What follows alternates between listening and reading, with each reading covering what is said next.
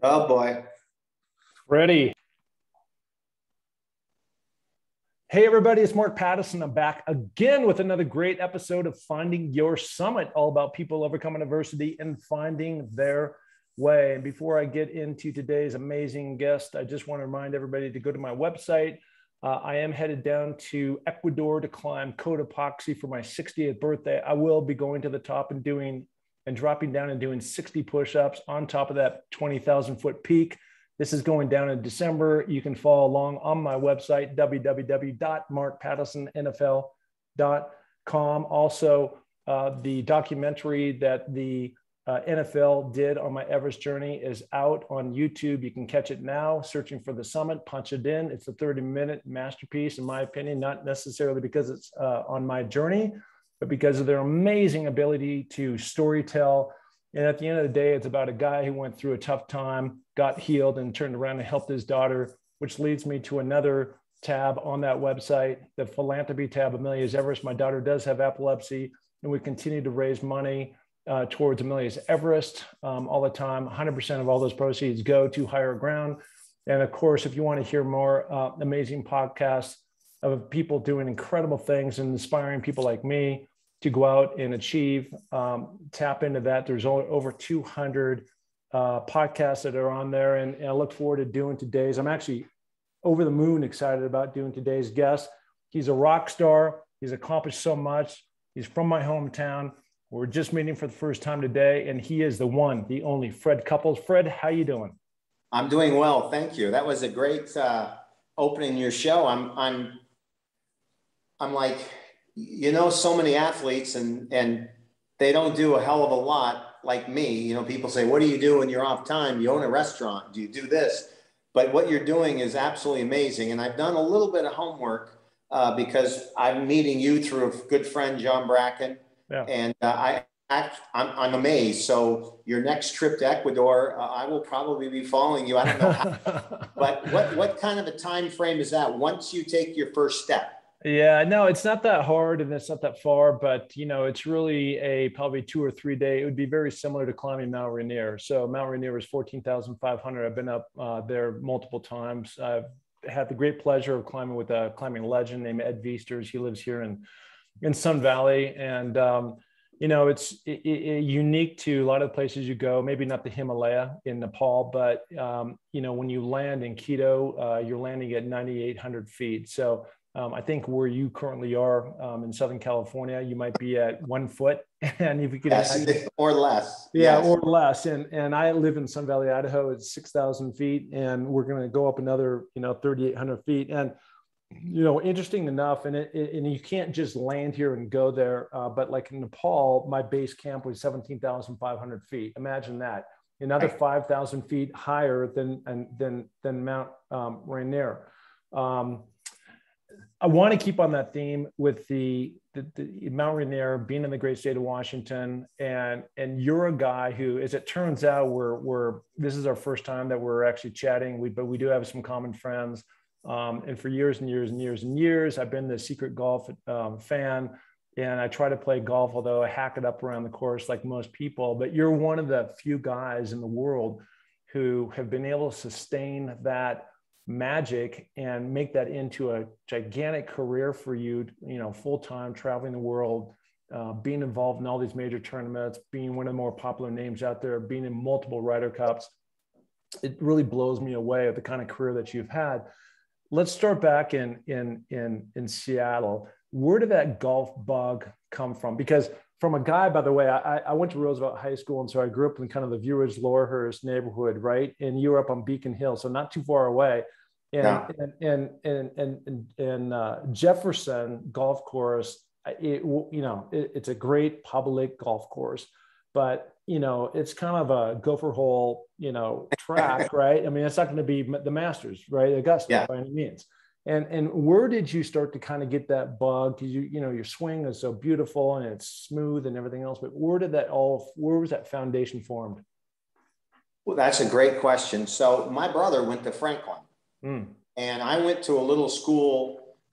He's almost 10 years older than I am, but the reason I'm bringing him up immediately is he has a big twist in how I got started playing golf. So I moved from where we used to live, which was right down off of Rainier Avenue, Yep. by the Dairy Gold, which was where my father worked in the mornings, and he went to another job. But so we moved up to Beacon Hill. I was like a kid out of place. I couldn't handle it. I didn't want to go to school. I didn't know anyone. And so after a couple of years, I started to play golf with really a friend of my brother, Steve Dallas, who was on the baseball team at Seattle U. Mm-hmm. And so I was 9 years old and I caddied for Steve. And by caddying for him, he gave me a set of plastic clubs. And then I just started going. The closest course was Jefferson. It had a 9-hole par 3 course, which as a 9 and 10 and 11-year-old, I would play all day long. And so I got $5 a day, which was $3.50 for golf as a junior player. And then I had $1.50 to spend on a burger and a Coke. And I played soccer in the wintertime. And then at the age of like 12 and 13, I just stopped playing golf or baseball, which my dad was my coach, and it crushed him. But I just felt like golf was a game I could think about things. I wasn't a different kid. I loved, as I got older, I loved where we lived. Just the move really, it kind of just threw me for a loop, because then my brother went to college. So he wasn't coming home from Franklin, every day where I could at least bump into him. I do have a sister who's a little older, who's phenomenal. But that's really where golf started. And I will say this, and I say it a million times, growing up on Jefferson was probably the greatest thing for me. As you know, Mark, the greens are tiny. Mm-hmm. So when I played on PGA Tour courses, I actually, once I got going a few years, I was always in green. The strongest part of my game was my iron play. Mm-hmm. And I always was in greens and regulation, because if you can hit the first green at Jefferson Park, you can hit the first green at Pebble or Spyglass or anywhere we played. Mm. And then as I got, a little bit off the West Coast, I had to learn about Bermuda grass and how to play out of there. But Seattle was an unbelievable place to grow up and for me to play golf. Well, not only that, but, when I was out on the View Ridge and Loras playgrounds playing football, half the time or more it was raining. I was in a T-shirt, and that's just what, I didn't know any better. I didn't go on my first recruiting trip until I was 18 years old, and I got a recruiting trip to Hawaii. I went to a number of different places, but that was it. And so that's all I knew. And just like you, I'm sure you played multiple times out there where, you had these adverse conditions, rain coming down, the wind blowing and everything else. And I know there's a lot of trees out there at Jefferson, but you still have to deal with those conditions. It's not bright and sunny Southern California. No. And I hate rain now. When I wake up and I know, there's not going to be lightning or thunder and we're going to play, I don't panic, but I don't look forward to playing. Whereas when I was 14, 15, 16, honestly, we played, the best weather in Seattle in the wintertime is when it's crystal clear and it's 34, 35 degrees. Yeah. If it gets to 40 or 42, it starts to overcast and rain. We played in everything. And again, I had a bunch of buddies that would play with me. So it was a no-brainer playing in the rain. I never wore a glove. I used to, but, as I said, $3.50 to play around the golf. But way back then, it was like $7 or $8 for a really good golf glove. And my parents said, no, Mas, I can't keep giving you money because you're ruining them in the rain. So I learned to play with no glove on, and that's pretty much the reason why. Yeah, I don't play with the glove on. I'm not that great of a golfer, so maybe I should switch it over and play with the glove. But, you mentioned the word Dairy Gold, and nobody else on the planet knows what we're talking about right now, but that was a old milk delivery service, essentially, where back in the days before you would go to the store and buy your milk, there was a delivery milkman that would come to your door like the mailman and drop off, 5 quarts or something of milk. And that is just, so when you drop that down, that's like a blast from the serious past that I know you legit are from Seattle. Oh, no, for sure. So my father, who passed away years ago, was an unbelievable athlete and an incredible dad, and loved sports, which when I do my radio show, I'm a lover of all sports. I'm really saying that from my father, because my dad, we would watch any sport. We would watch pool from, snooker. We would watch soccer way back when. And so one of the things, when he got up, he would walk to Dairy Gold. He would put the milk on the trucks that were delivered. And then he took a bus most of the time to the Woodland Park Zoo. He ran the zoo. And then there were sometimes, to make a little more money, he stopped, you know, and for weeks and months at a time. And he worked at the Seattle Tennis Club right down there by the lake, cleaning up. But one thing that he never had a job that was indoors once. And I never have either. So we kind of have that same thing going, where he, as a kid, he worked at the Woodland Park Zoo, and then he ran the zoo, and he had a crew. And I used to, as a 14 or 15-year-old, I would go hang out with him a little bit, and drive the Cushmans and screw around. And then they put him to pasture at West Seattle Football Stadium. So I could go play West Seattle once in a blue moon. Then I would see him and then go tee off. But basically, we're alike in a lot of ways. But again, you know, the idea of working hard was, both my parents were incredible. And if I learned anything, it's, you know, working hard is what you have to do. And I just last night was in the car with Suzanne's son, who's 13. He's a very good basketball player. And I said, how good do you want to be? And he says, well, no, it's my favorite sport. I want to be really good at it. And he really is. And I said, you're 13. Do you have a concept of what working hard is? And he says, well, you know, he works with the guy who played at Syracuse. There's 4 or 5 kids that they pay him $25. His name's Rudy. He's incredible. And I said, no, but I mean, you need to eat, drink, and sleep basketball. And I know you don't understand that because you got other ththings. And I'm old, but most of my friends who have become athletes, who I know, you know, again, he's a very good basketball player. I said, I just want you to listen. I'm going to tell you, most of them have the ball or club in their hand all the time. And he says, I get it. So if we dribble the ball around the block because we're screwing around, I like that. But when I played golf, I played a lot of golf. I play so little golf now, like you were saying, but when I was 16 and 18, well, I left school to go to Houston. And by the way, I didn't go on any recruiting trips either. I just kind of picked a school, and never in Houston. And it was so hot and humid in August when I arrived there. I thought, what have I done? But I think the game of golf in Seattle, this will be probably the 3rd time I've said this, has put me where I'm at. I absolutely wake up every morning and I check out the stats and the scores. Now it's easy to do because they're given to you at every outlet in the world. I used to love the Sonics. I love the Seahawks. I love now the Kraken. And I'm a big Seattle guy. It's just so hard to live there and travel that I really never went back. But I enjoy going up there the 2 or 3 times that I do. But I'm a golfer. So the golf part in Seattle really made me the player that I am. Amazing courses up there.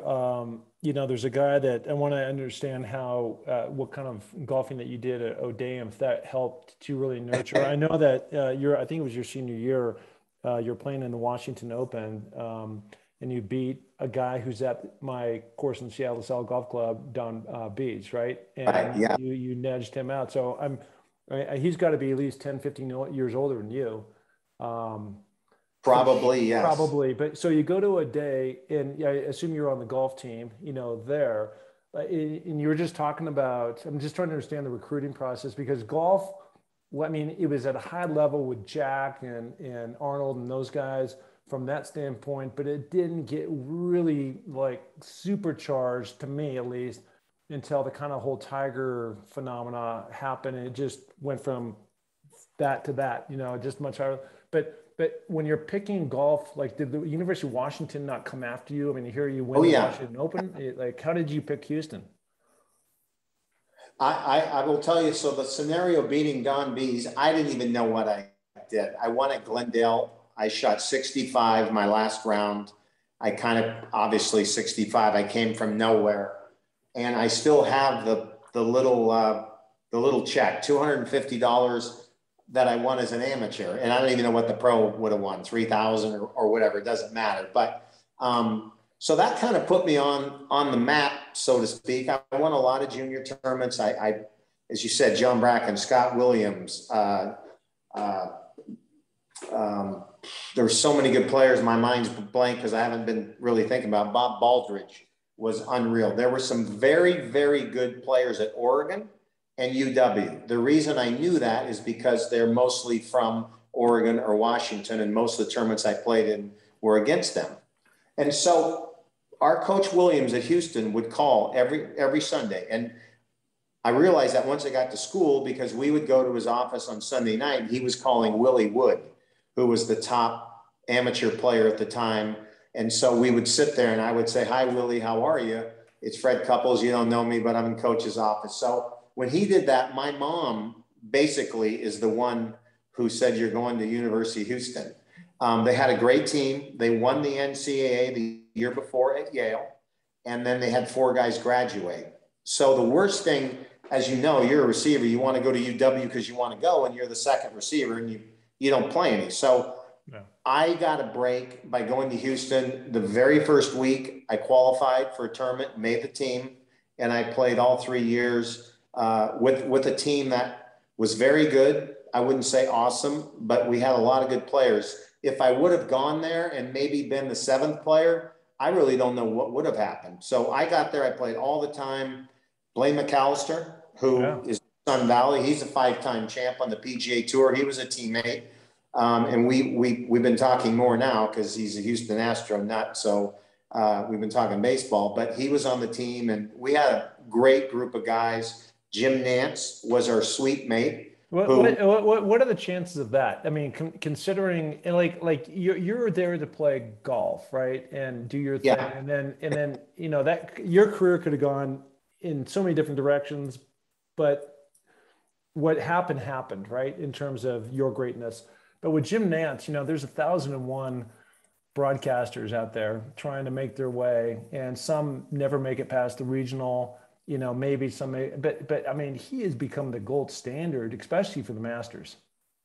Well, let me tell you. So when I got to school, the first 3 people I met were Coach Williams, Blaine McAllister, and Jim Nance. Amazing. Jim Nance's father, his company moved from New Jersey to Houston.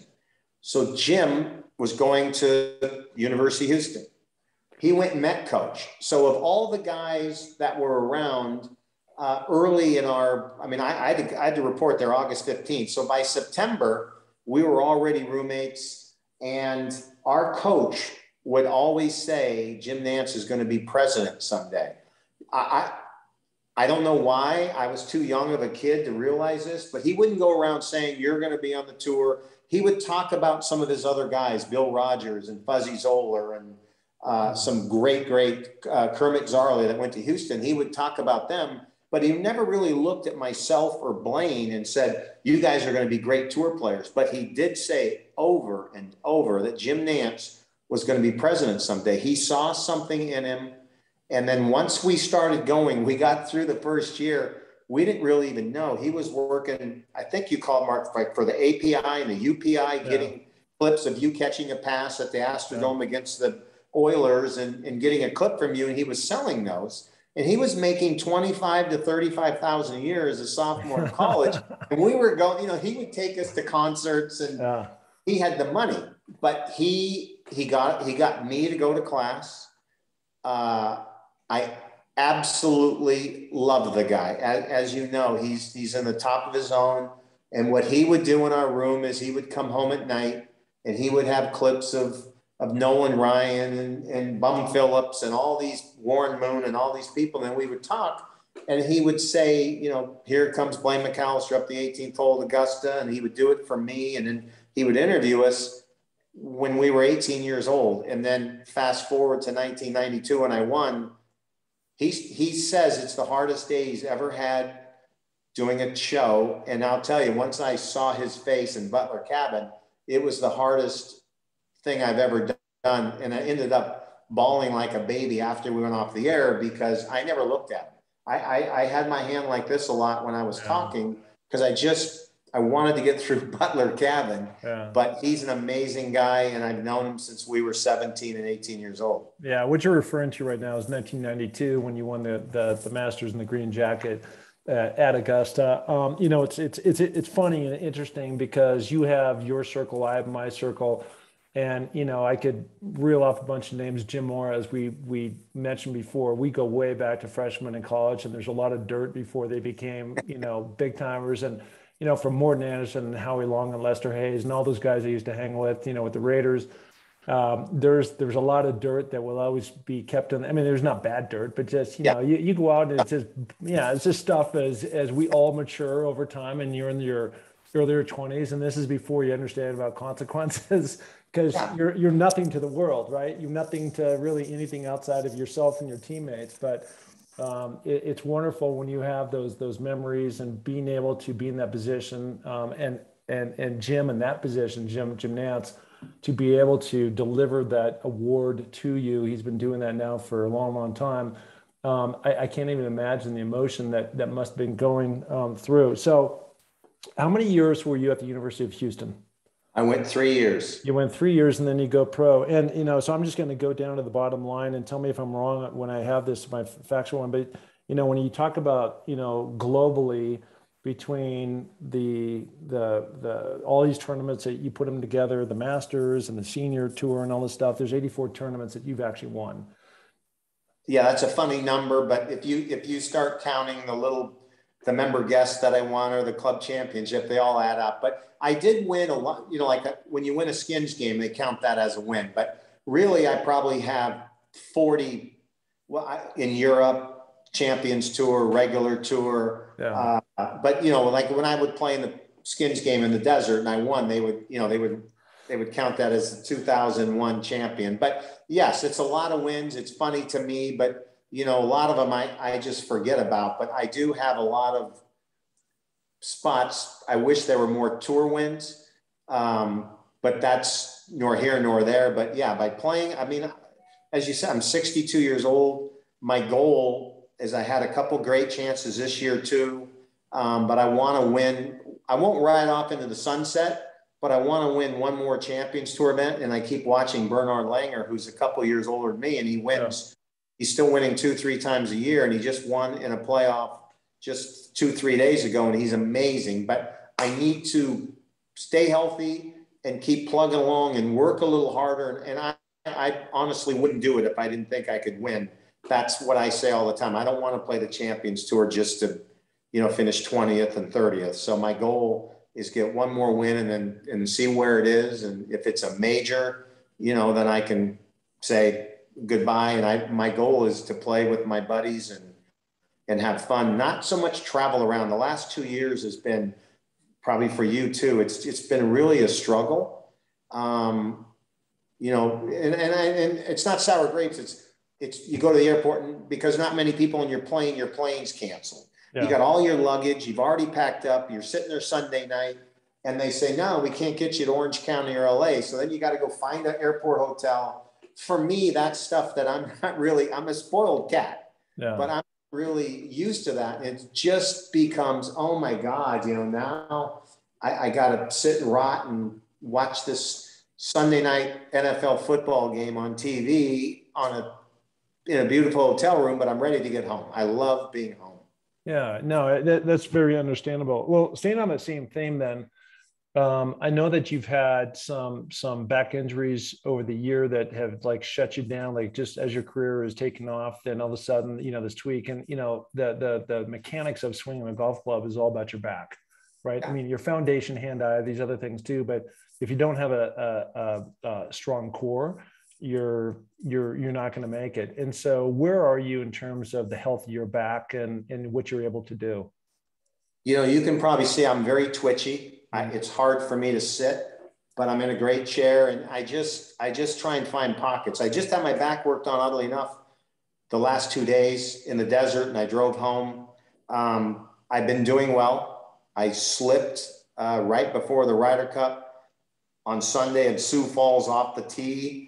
It's a funky tee, and I kind of wrenched my back, and that was 3-4 weeks ago now, so I've kind of let it heal. But, I feel blessed. I've never had a thumb injury or an ankle that was broken or a neck. I can play around my back. I can get it around. But when I can't really swing, then I get away from it and I let it heal. I've never had a surgery. But the idea of I'm 62, I've had a back injury since 1990. And that's when it really, really started. So that's, if you look at it, I mean, 31 or 2 years of, I've had great help. I've had a couple great therapists that can get me to play. And you were talking about core. And, when people look at me, I've gained a little weight in the pandemic. I'm not thin and I'm not heavy, but I'm in a spot where I need to lose a little weight. But I'm strong in about 3 places, which really help I can only speak for my game, but I'm very strong in my hands. Mm-hmm. And then I have a strong, really shoulder turn, and I'm strong in the middle. I wouldn't say my core and my belly is like concrete, but I'm very strong in the legs, and that's how I swing. If you watch, I pick the club up, I make a huge turn, and then I come down, and my hands are an integral part of me making contact and hitting it hard. What does that mean though? Because when you're talking about strong hands, like the way that's my biggest problem. Because like when people see me grip, it looks like I'm ready to go kick some ass, right? I've got veins popping out, and that's the last thing you want, right? Because you want those soft hands, but you're describing it as strong hands. Great. Well, great. That's a great way to come back at me. So Arnold Palmer, the way he grip, I have a very strong grip and unusual grip. Arnold Palmer, very soft grip. So I grip the club very, very light. Yeah. But when I make the transition from getting back to coming down, the way I've been able to get the strength, it's like baseball. It's easier to explain to someone baseball when you're watching the pitcher, you're not death gripping it, but you're milking it, and then the timing's there. Golf's the same thing. You don't want to death grip it at the start, because then your takeaway, it's not going to be very good. I'm not trying to teach anyone. I'm just explaining for me that you can almost come up and pull the club right out of my hand. But when I transition it, and a lot of it has to do with a strong grip. Yep. But it's given me a way where my hands have really never hurt. And it's more of a power position through the ball for me. Yeah. So you see anything can happen. Brooks Koepka, 2 months and a half ago, hit a root, almost couldn't play at the Ryder Cup, and he healed pretty fast. Anything can happen in golf, but a lot of times people will just hit a ball, and they'll shake their thing, and they're hitting a driver off of a tee. It can happen.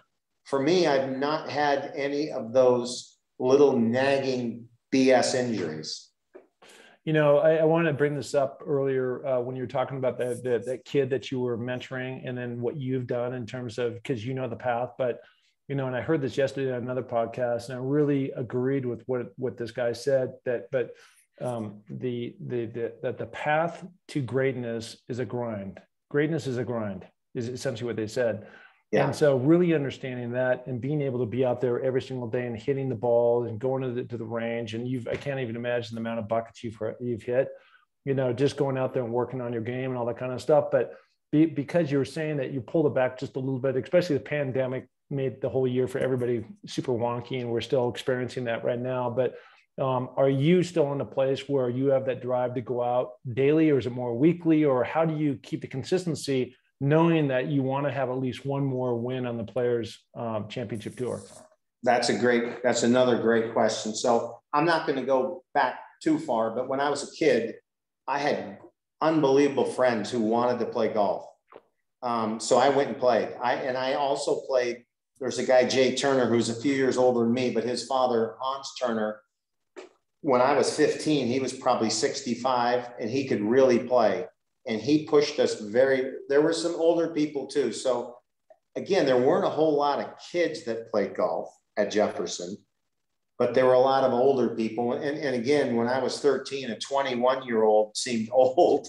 Yeah. Now a 13-year-old, he wants to be around all these 21-year-olds. But the grind was there because it was kind of a fun grind. And again, I learned a lot. I got better when I was 14 and 17 and 20 and 25. I wasn't some phenom at 20 and won every college event, but I knew I could play with these guys. And so I'm a big watcher. Like if your son was playing football and you invited me and he was a tight end and he caught 2 passes, I still would glimpse at him 40% of the game just to see what he did, who he blocked, what he does. When I go to a basketball game, I know what LeBron James is going to do. I don't need to watch him for 40 minutes. So I look at everyone else and how they run around and do things. And in golf, I would watch how people would practice. And you say, well, you know, and I'm known for not a huge practicer, but I would watch how guys did it. Ray Floyd would spend a little bit of time here, and then he would go here. And he was a guy that I picked his brain, and Tom Watson. Tom Watson could stand on the range 2 hours every day. I could never do that, but I would watch what he worked on. And he didn't stand there and work on every club. He went through his bag, and it took a while to do that. So I would work on a handful of clubs each day, and then the next day I would change. So I'm a lot of odd to even. I would hit odd clubs on a Tuesday, and then when I went to the range on Wednesday, I would hit my even, my 8, my 6, my 4, my 2. And so I was always figuring out something to make it a little more interesting. Because as you know, if you go run a pass pattern, or I go hit balls on the range, if I'm not hitting the balls really well in the range at 30 years old, I should not be on the range. I should be working with my teacher. It's just repetition. But when you get on the golf course, you have to picture that shot. So if you're playing 18th hole at Players Championship in Jacksonville, you've got to know that if you cut the ball, you hit it at the water and you cut it. And I could visually see most of my shots. Did I hit them all where I was looking? No, but I was more of a visual player, and I'm not mechanic. I was never mechanical. So that really made my life easier in playing golf, because I wanted to picture a low 9-iron or a high cut shot. And that's what I did. That's really interesting. You know, I've talked about that too, just for my own personal journey. And when I finally got my big break, I was a junior at the University of Washington. And, you know, I'd like suffered through all the pain and agony of practicing. And then finally I got my chance. We're playing Michigan. We're down by 2 touchdowns. We come back in the fourth quarter. And now with 2 minutes to go, we're down by 7.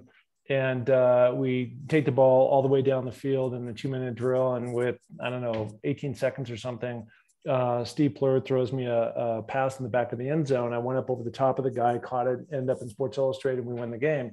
And, you know, it was a huge moment, right? It was like you winning the match. I mean, it's not that apples and oranges. No, but it's like right? Winning a tournament. Yeah. But what I'm trying to say here, my point is that even though some people said it was lucky or great, you know, they focused on that moment. And the reality is I visualize that moment of when you're a little kid, your eyes are shut, and I'm dreaming about catching the last second in front of it. I mean, I'd gone through that catch 1,000 times, like visually, not physically. And then I physically had practiced, you know, the fade route in the back of the end zone, not necessarily jumping over people, but, you know, then it all played out. But it played out of what I had visually said I could do, and it worked. So I'm relating that to interesting when you see the golf course is really visualizing that shot. I'm with you 100%. People always ask me, you know, why doesn't this guy win more? Or it seems like, you know, this guy is near the lead a lot and he shoots 71 on Sunday. So if you really break down, the best players in the world are the best because they're probably the most talented. Mm-hmm. So then you get another section of guys that come in, and people they pick their brain. And what I see again is I'm a big student of watching. I would never go tell too many players, you know, oh, I think you should do this, or I think you should do that. But when you watch them, you can see that they don't hit a 7-iron 163 on Sunday on the 4th hole. Whereas on Friday and Saturday, they hit beautiful shots. Now their hands are a little tighter or a little looser. You know, they can't control the 7-iron, so it goes 40 feet past the pin and they 3-putt, or they hit it short in a bunker. And the best players, when you watch, for instance, Tiger Woods, I can sit here and I can't tell you a bad iron shot that he's hit. Like I just say, when he was 28 years old at the Buick Classic. Of course, he got to where he drove the ball pretty poorly for a while. You can come up with a lot of those. But again, in his prime, he never really hit him. Now, he won 40% of his tournaments. I mean, he was winning 6 or 8 at a clip per season. But I like to go to other people, and I just find it, like you say, you ran your pass route. He got you the ball up here. You still got it. You came down with it. In golf, that's like winning a tournament. And you caught the winning touchdown or to tie the game. I don't think they went overtime back then. But in golf, when you win a tournament, and someone, now I don't even know what it is, but when the purses got a little higher, they'd say, holy cow, this guy just won $1.2 million, in 1 week. And I'm like, no, he's 30 years old. He's been doing this since he was 12. This has been going on forever. He just didn't win it starting Thursday. He did win the tournament, but he's been busting his tail his whole career. He finally won. And let's see, the big thing is, let's see if you can get to 2 wins or 3 wins. But you're correct. I mean, it's repetitions, but it's more like, I just know my game. I just, like, you probably know how to get open for your quarterback, which some people, it's not that easy. They can run great routes, but they never get open. In golf, I just knew each tournament, okay, at Augusta, I need to drive it really well and putt well. What did I work on? I would stand on the range and hit a lot of drivers, and I would go putt 30 and 40 footers, because that's what you're going to get there. And you can hit a 30-foot putt 10 feet by in the blink of a hat. If you went to, Sahali, you got to drive the ball really well, and you got to be a good iron player. So people sometimes just work on their swing only. I got my swing down, but you got to get your swing and your game down, in my opinion, for each course that you're playing. I could sit here and ask you questions on and on and on. I'm going to continue to do so, so bear with me. It was reported, and I haven't asked you about this until I'm asking now, but you, for whatever reason, we all are drawn to different people, and people are drawn to us, and you strike different friendships. And one of those friendships that I believe that you've had very strong, and he's felt very close, because you guys have had a very trusted place to be between the two of you, is you and Tiger. You brought him up. Why do you think he was drawn to you, in terms of just, somebody he could trust, considering the amount of worldwide attention that was placed on him? Phenomenal golfer, obviously, and in his prime, nobody could catch him. But why do you think that was between you two? Besides being on a team, whether it's the Ryder Cup or President's Cup, I've probably had 4 dinners with him. I don't seek him out to say, hey, Tiger, I'm going over here to Joe's Steakhouse or the fish place. You want to come? But when I talk to him or text him, it's normally about other stuff, and he enjoys that, And so I always wanted that from my friends, and I got it.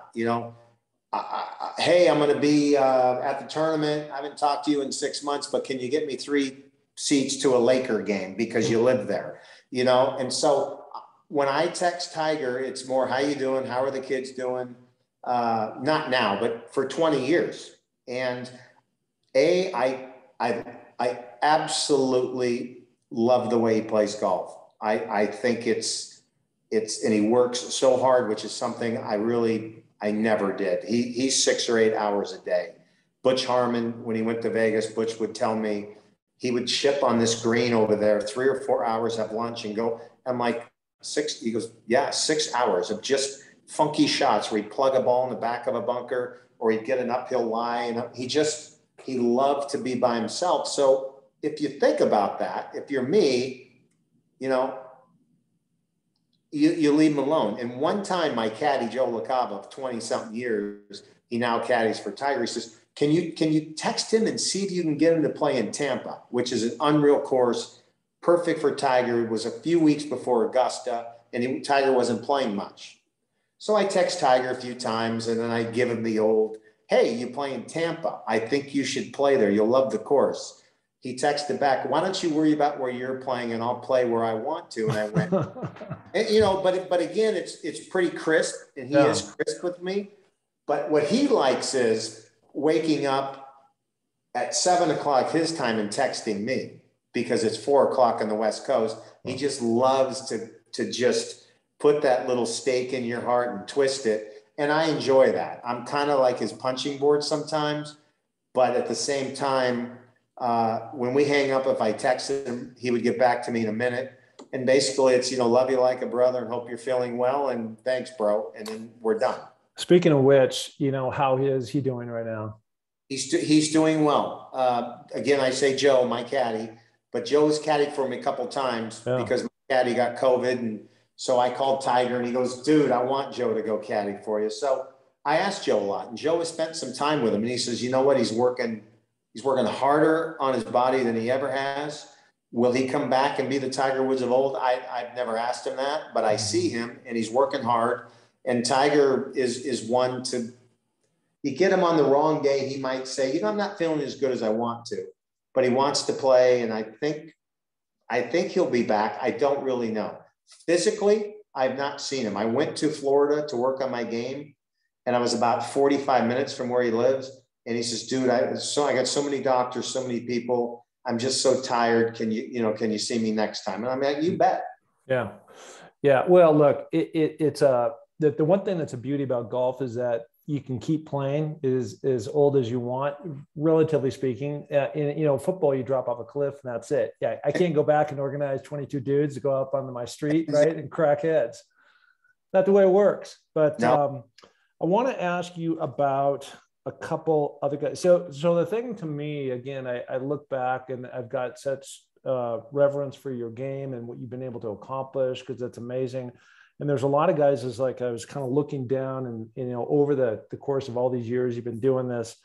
And just, Rick Fair, who I know from Seattle, and Peter Jacobson and Colin Montgomery and Stuart Appleby. And these guys have all at one time been big for that moment or 5 years or whatever the number is, but they haven't been able to keep that consistency over time. Right. And maybe your back injuries were a blessing, because it allowed you to kind of take off and not keep that grind going. Then maybe it was a curse. I don't know. I mean, but it is amazing when I look at all these names that I wrote down, and I was just like, God, like there's just so many guys. It's so hard to be at that level for that long time, but yet you did it. You're right on. So Rick Fair, when I was 16, I played him at West Seattle in the junior championships, and he was 14. And I beat him, I think, 2-1, and everyone was talking about Rick Fair. And he then got on the tour. He played great college golf, and he had some injuries, and he just couldn't bounce back. Another guy I played with all the time, you would remember Dan Pohl, one of the longest hitters in the world, almost won at Augusta. Back surgery, barely played anymore at all. So when you look at longevity, Peter Jacobson he's still playing, but he had a really, really long run. He did have some back. I mean, everyone has a back issue, but the guys you're naming, they're all, well, Colin Montgomery's not, but Colin Montgomery's going to play forever. He's just got the swing in the body, but he has very few little injuries, and he's a machine. I think as he gets a little older, if I could guess, he's not playing as well as he'd like to. But for me, the blessing was that it never got to where I was like done, and I could take 4 months off, and I could get away from golf, and I could come back, and I could honestly pick it up pretty quickly. So I was never like, oh my God, I can't do it. I've kind of lost it. And that to me really, really helped my career. For instance, I've taken a year off once, maybe twice. And then I come back, and like in 3 weeks, I feel like I can hit the ball really, really well. And then it's just doing it and going to a tournament, playing. So again, those things help me. And sometimes I play and people say, oh, it's like riding a bike. And I say, no, it's not really like riding a bike, because I'm trying to beat you, and I'm trying to beat Phil Mickelson, and I'm trying to beat Ernie Els. My bike is still going. But if I shoot 35 on the back nine and they're shooting 32 and 33, I finish third or ninth. So it's that thing of I've kept it going. I had a few years where I didn't win any after 43. I won my last tournament when I was 43. It bothered me, but it didn't really crush me. And I thought I'd never play the Champions Tour. And I think it was such a big deal to play, and I really enjoy it. As I was saying, a few minutes ago, that golf, playing with my friends, is really enjoyable. And by playing with them here in Big Canyon or in Palm Springs, it gets me a little ready for these 50-year-olds and 60-year-olds. Once you win a Masters, is that a lifetime pass for you to come back and continue to play, at least for those first 2 days? Yeah, for the first 2 days. The last couple of years, I've only played Thursday and Friday. Yeah. It is. And then there comes a point where they'll, if you start shooting 80, 79, 82, they kind of will maybe call you or say, hey, because you're really taking a spot. And Mark O'Meara, I think, or maybe Ian Woosnam were two of the last ones that kind of were near my age group. Mm-hmm. And the course is so long, and I can hit it a little further than Mark, so I can still possibly compete if I do everything well.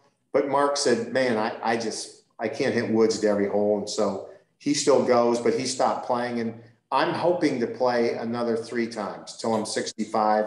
And I love it. Last year I shot 78, 75. And on the 78, I tripled the hole from 75 yards. Mm-hmm. So that was more embarrassing than probably hitting it in the water on any other hole there. But I know I can still play there. And, coming in April, we'll see again. But my length helps me from really embarrassing myself there. So let's picture this scene. I blindfold you, I put you in a helicopter, and you don't know where you're going to land, and I drop you into Augusta, right? And take away all the fans and the lore and all that kind of stuff. And for all you know, you could be in a course in Palm Desert, or right. So I'm asking, would you still have that reverence for that course, or is it because all the history, because of the fans, because of how well, it's just like a carpet, right? It's so pure. Is it more that, or would you just say, like, hands down, of all the courses I've played, this one flipping rocks it? You're right on spot. So people ask me all the time, if I was going to play one more round of golf and get on that helicopter and go to the sky and pass away, it would probably be at Pebble Beach. Because of the beauty and the last time playing, and it's had majors there, PGAs and US Opens. If I was going to play golf every day, I think, and I lived in the area, I would want to play at Augusta. There's so many different shots. The first hole to the 18th, it's this and that. But oddly enough, I need the people there because my first time ever playing it, I just couldn't believe in 1983 that many people were watching me, but they're watching everyone because there's 3,000 or 4,000 people a hole. There's 50,000 people there. Now, 10,000 were probably watching Tom Watson and Jack Nicklaus a few groups ahead or behind, but still you're playing in front of people and you get used to that. But Augusta is a place where, I still want to play. Riviera, I played in my 50s and almost beat Phil Mickelson there in my 50s. So that's a course I can really play because of the knowledge that I have and really the love. If I said anything, I would say Seattle helped me play Riviera. Yeah. And I have I've won twice.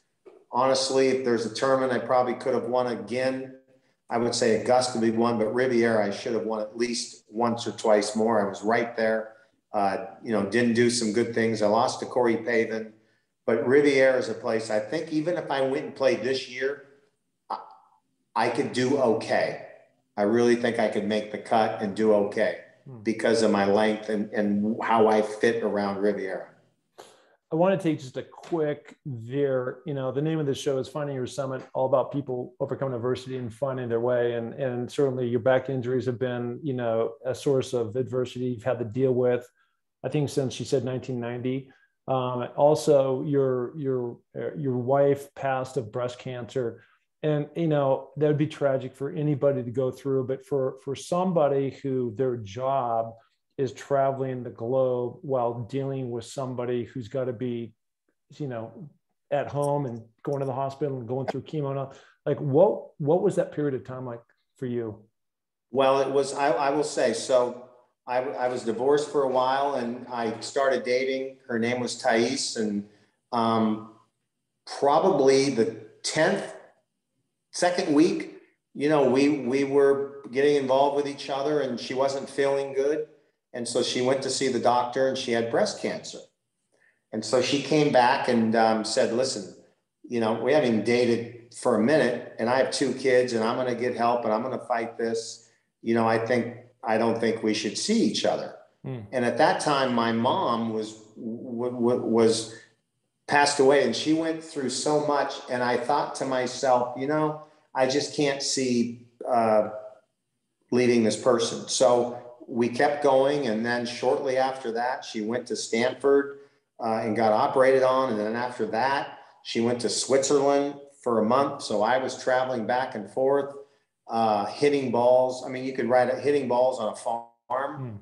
And her doctor set me up to hit balls on a farm. The guy came out, cut a little area of grass for me. I would hit balls somewhere. There were no golf courses near where we were.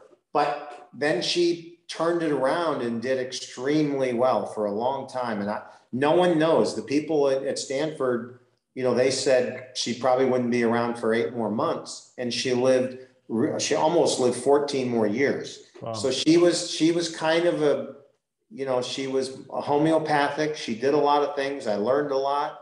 And then she just ended up, she couldn't fight it any longer. But,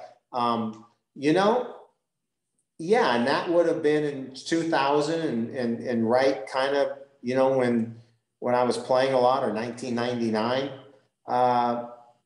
But, you know, golf is golf. I still played. I probably didn't play well a little bit, but sometimes my mind was really not grinding on golf, and I came out and played well at some other tournaments. But, you know, as I look back, you know, I would not have changed it any other way.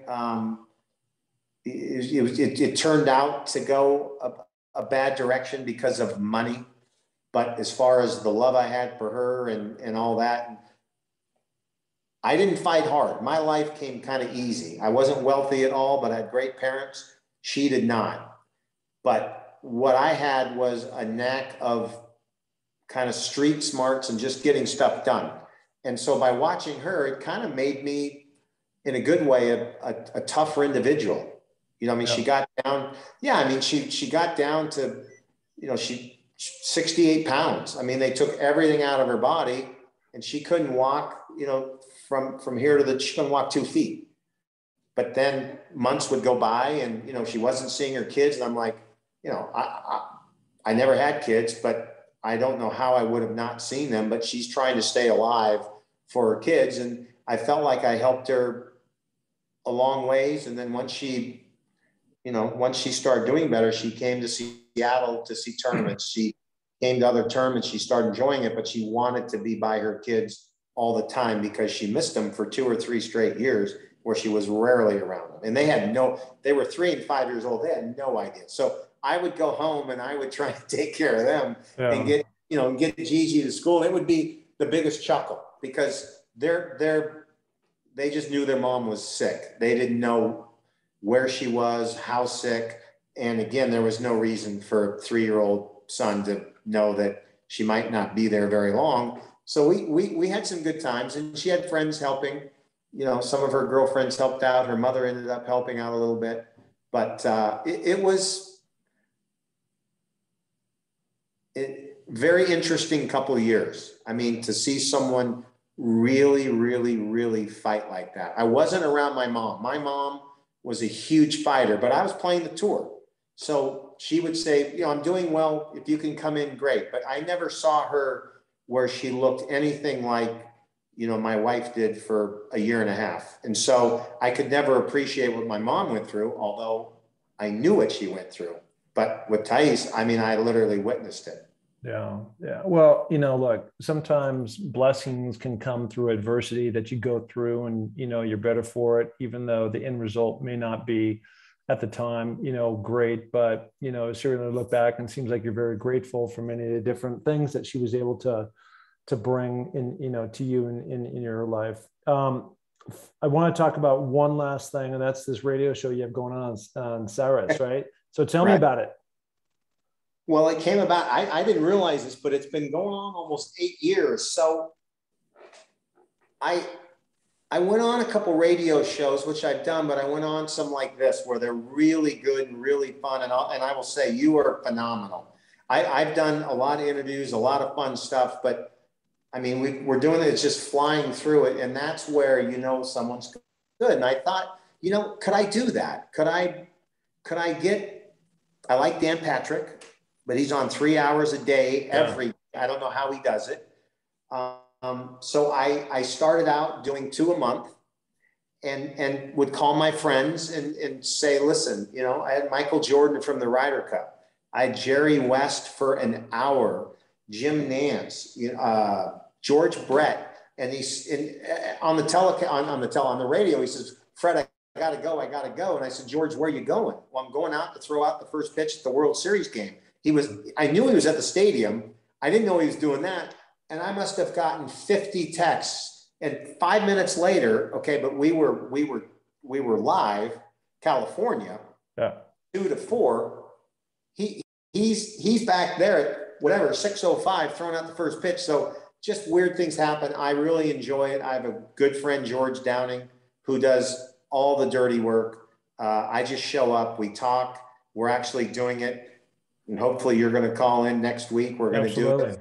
Yep. And with a lot of the Zoom, we tape shows, which for me, I would rather go live because it puts a little more, I like the stress part. If I'm using that word correct, I like to know, you know, we can't say, oh, let's start over, but I enjoy it. And I'm starting to, we asked for 2 hours instead of 1 because 1 hour goes so fast.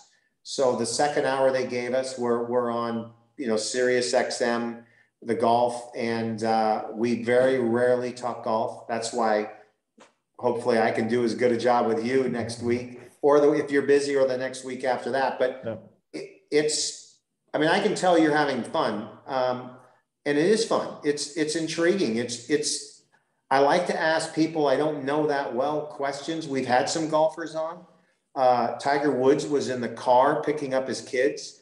I've never asked him to come on ever. And he says, dude, he's calling me while I'm doing the show. And he says, call me. And I'm like, I'm on the radio show. I can't. And he says, I want to come on your show. And I got so freaking nervous, Mark. So then I had George. I kept talking. And George, who knows him, he went to Stanford where Tiger went. So he texted him a number. Tiger called in. He had about 2 minutes, and his kids got in the car and they said, hey, Fred, you know, his little son. I'm like, oh my, you know, this is the best. It's absolutely the best. So I try not to bug anyone, but, you know, we got to get people to come on, and, you know, it's a lot of fun. Well, I mean, you can see right here, these are all my Fred couple notes right here. Right. And you never saw me look down. And so I really believe that the great art of doing an interview is your ability to listen. And you actually are the one who guided me through this entire podcast. So I appreciate you for that. And, you know, I did a bunch of background, you know, so I come in with a baseline a little bit, but, you know, again, I think there's a certain style when people go through and they just kind of check off the questions that they already had pre-planned. And that's just not a great way to have that spontaneous interaction, because if you and I go down and have a beer in Newport Beach, I'm not going to ask you a bunch of checklist questions. We're just going to talk about whatever, shoot the shit, right? Yeah. And again, I mean, I've learned a lot from Jim Nance too. Yeah. You know, Jimmy will tell you, you know, you just got to be ready, but he says all the time, be yourself. And so sometimes we do things together, and he goes, I said, no script. He goes, oh, I love that, Jim.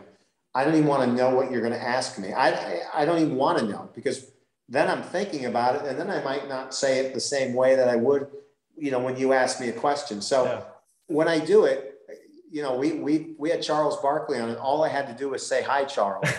He went for 30 minutes, and it was incredible. It wasn't even during the NBA.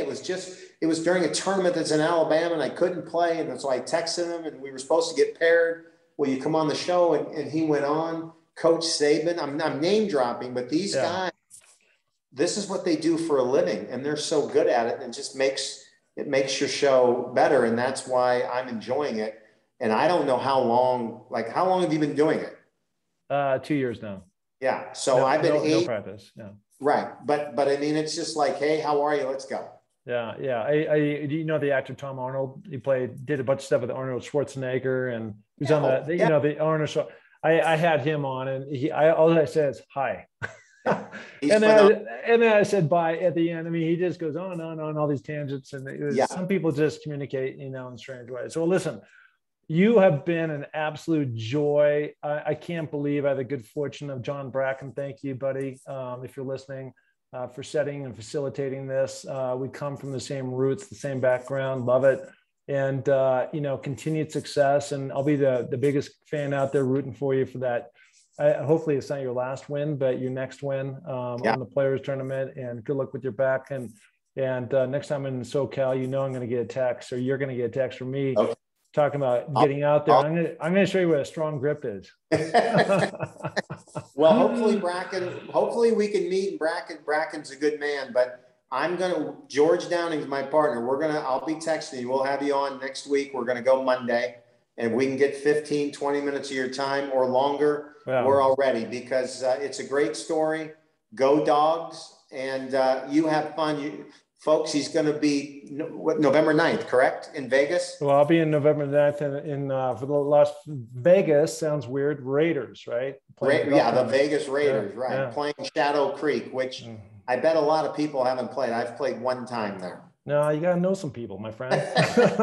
Yeah, well, you know the Vegas Raiders. So you're in like Flynn. There he is, the one, the only Freddie Couples. Thank you.